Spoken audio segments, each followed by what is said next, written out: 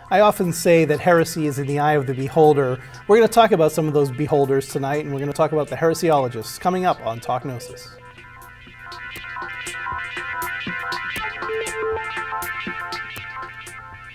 Hi everybody, welcome to Talk Gnosis. I'm Father Tony, and joining me to talk about the Heresiologists is Jonathan Stewart. Hello, Jonathan. Hello, Father Tony. How's it going? Oh, it's going good. Well, you know, as good as it can, life in the Canoma. It's actually just a concentrated suffering.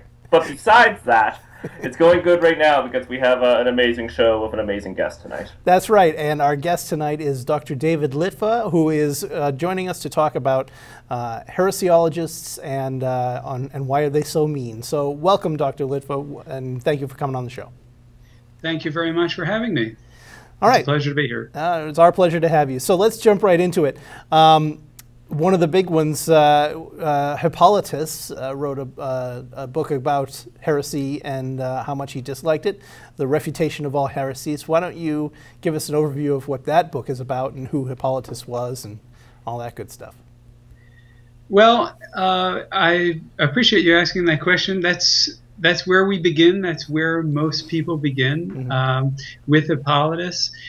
The book that I published just this year is called The Refutation of All Heresies, and it's traditionally attributed to Hippolytus, but that authorship is wrong.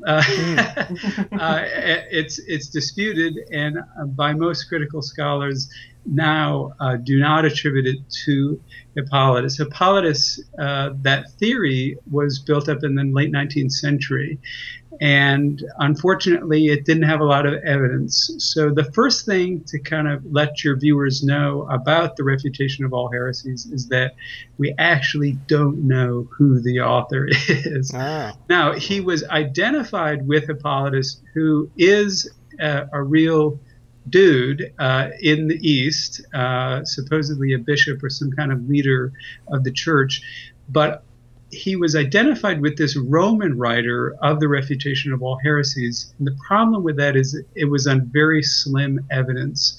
And so today we let the author of the Refutation just be the author of the Refutation and a couple other works. And I follow scholarly practice in not calling him Hippolytus.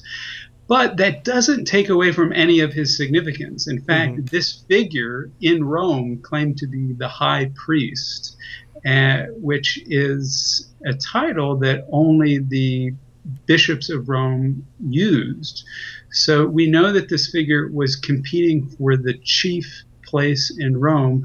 And in the late 19th century, he was even called Gegenpapst, which means anti-pope. That is the first... we had the first royal duel in the Catholic Church where we had two popes. Now, that's a bit of a misnomer because the papal theology hadn't really developed. What we do have, though, is two figures who claim to be in charge of something called the Universal Church, which is just Katholiki in Greek, the Catholic Church. So he's a major player, he's a major figure, and ironically, we don't know his name. But the Refutation of All Heresies, one of the reasons why we think we don't know his name is because that name was suppressed, because this figure became so dangerous later in church history, and we only have this from one manuscript, that is most of the Refutation of All Heresies, which was found by chance in the mid-19th century in a monastery at Mount Athos, and it is a bad-looking manuscript. They did not take care of this.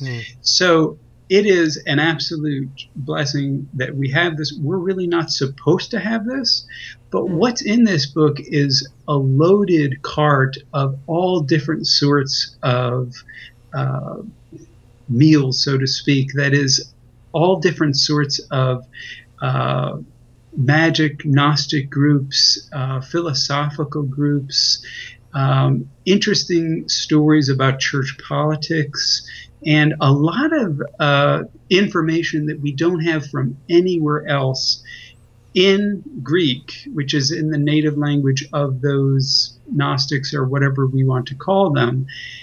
They're speaking in Greek, not in translation, so it's not like the Nag Hammadi library. We've got them in their own words. And the author is proud of the fact that he's copied his enemies in their own words because, as he says, he thinks their own words refute them. To us, it's a different story. Yes, that's common among the heresiologists, right? Irenaeus is renowned for doing that as well, and quoting large passages from the people he doesn't like, saying, look at these idiots over here. Can you believe that this is what they're teaching? Well, Irenaeus has the reputation of being a kind of chief heresiologist. He's actually, and if you look at book 1 of his Against All Heresies, he doesn't actually quote a lot directly. He's a paraphraser. He describes, people think fairly accurately, what some of these, in this case, Valentinian Gnostic systems look like. The reason why the refutation of all heresies is so much different, and I think more important than Irenaeus, is because he actually gives us, in their own words, with very little paraphrase and very little intervention, all of these different groups that we knew nothing about apart from this document. And about how I find it a fascinating work, and unfortunately I have your book on order through interlibrary loan, and it hasn't come yet. So I read the Shaft translation, which by the way is just a simply dreadful translation. But I hated reading it, but I still loved it because it's such a fascinating work. Right. How many groups approximately does he cover in the book? Well, he covers, I believe it's at least 24 separate groups or thinkers. But what's really exciting about this group is he gives us what's called in German the Gnostic Sondergut. That is eight blocks of material from groups and thinkers that we never knew existed. And again, it's in their own words. And he's very precise about the works that these are coming from. And so the great thing about the refutation of all heresies is that it brings us the Gnostic voice in their own voice. And it's stuff that we get nowhere else. Yeah. Earlier you said that this is a book we're not supposed to be reading. It's been forgotten for a reason, and we just had the one manuscript. Is your theory because that the author was this mover and shaker and was having these problems with the communities at the time, or does it have to do with the content because it's described in such detail and so well, even though he's saying these are bad things and these are silly, were people not copying it and distributing it because they were worrying that people would read this and become fascinated, interested in it? Why do you think that this text was mostly forgotten and not copied or distributed? Well, it's a great question, and I think it's a mix of both. To be precise, we do have 5 copies of Book 1, which is a kind of philosophical summary. But the real dangerous material, Books 4 through 10, we only have 1 manuscript, very few fragments.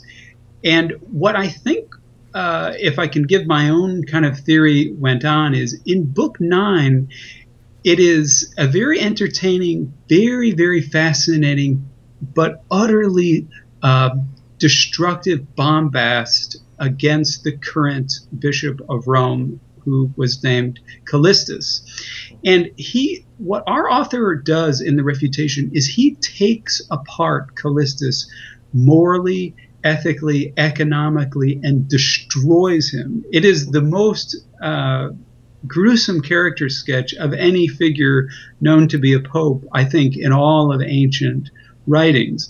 And so this book, which was Book 9, I think really became dangerous to be copied by anyone who, after this author, wanted to be part of or a member of what was called the Universal or Catholici Ecclesia, the Universal Church. And so, yes, it was dangerous. And yes, the author does warn people reading the book that he's copying out this material in order to destroy his enemies, but he says that and particularly to the young, he says, listen, I don't want you to be taken in by what they're actually saying. I want you to listen to me. But he gives their own words, which he thinks are self-refuting, but they're not. Yeah. So let's move on from refutation of all heresies. Let's talk about briefly some of the other works of the heresy hunters of the early church. What can you tell us about, really briefly, as briefly as you can, somebody Sure. like Tertullian, Origen, and Irenaeus? So all of these thinkers are united by a common ploy, I guess, or a common argument, and that is that they're Christian enemies, and most of the Gnostics they were dealing with were fellow Christians. The argument that they all pull in common, the refutation very much so, starting this pattern, the argument is that the Christian enemies, so-called Gnostics, are pulling information from mystery cults and philosophical groups and magical practitioners, and that from this material they are developing their form of Christianity. In other words, it's an argument which tries to poison the well, so to speak, and say that, hey, yeah, there's some interesting, enticing stuff in what they're saying, but actually their content is from these evil sources. Again, philosophers and mystery cults and magical practitioners. And the author of the Refutation adds astrology to that. Now, what's interesting is, as an argument, this is actually, some people in the ancient world, some people in the modern world actually find this convincing. What seems to be the case is that early Christians were pulling anywhere and everywhere in order to make their teaching and spirituality persuasive. And what we see in these Gnostic writers are just some of the most explorative and open-minded Christians that we've ever seen. So in other words, their syncretism is bad, but ours is okay, so... Yeah, basically. I mean, even calling it syncretism, it is a bit of a loaded term that heresiologists could use in terms of, that mixing things together is bad. But in fact, as you're right, that's what we all do. We're all hybrids, so to speak, in our way we think about faith and spirituality. And some of us just misrecognize that. Sure. All right. Let's draw a line there and get into some more detail in the podcast version. We got a lot more questions, but I don't want to start a new one and run out of time here. So, thank you once again, David Litwa, for joining us on the show, and Virginia Tech, Department of Religious Studies. I don't have that in front of me, unfortunately, the specifics, but it's been on the screen a couple of times, so you can go back. Where would you like to send people if they want to find out more about you and your work on the internet?